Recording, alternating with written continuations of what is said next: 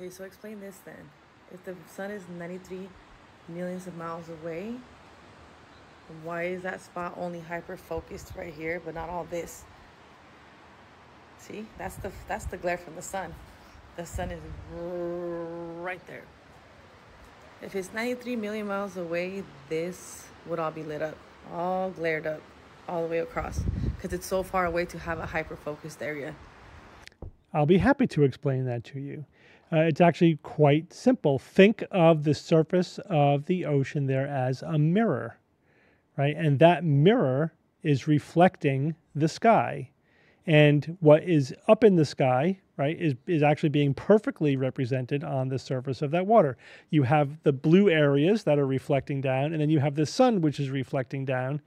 And it's pretty much a mirror image of what's going on in the sky. That's it. It's the optics there is pretty clear. But I wanted to talk about this one because, again, one of my principles on these TikTok videos is, people should have a little bit of a sense of humility. And if something does, I know they're just asking questions there, but people just ask questions for a purpose. And when something doesn't make sense to you, don't assume there's some ridiculous conspiracy out there or that there's something really bizarre is happening. It's probable that you just don't know what you're talking about, right? That you're missing something, that you're making a mistake, or that you just don't know something.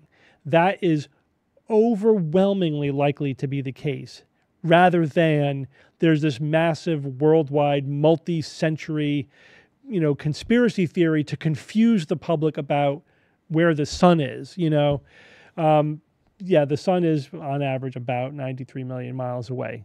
That's a pretty clearly established fact. And if you don't know how mirrors work, that's the problem, not our understanding of the distance of the sun.